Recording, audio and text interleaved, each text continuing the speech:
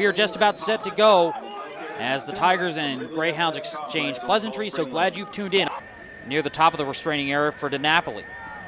30 seconds left on the penalty, 6:17 to go in the first. Score in front at a goal by Sean McGuire. An easy dump past the Loyola netminder.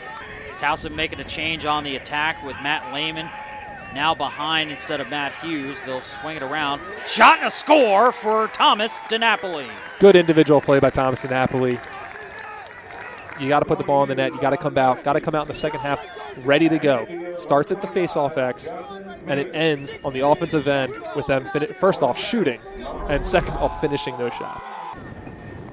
Andrew Hodgson gets it over to the far side for there we go. Justin Mabus, who fires and scores his first career goal.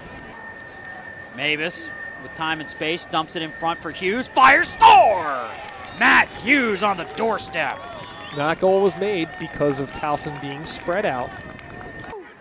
But only, look at, there's only been 8 shots that have really gone on cage. And a fire and a score as Dan Kramer snuck in to get the feed from Thomas DiNapoli. Right-hand cradle, stops, change of direction, spins it in front. McGuire fires and scores. Sean McGuire.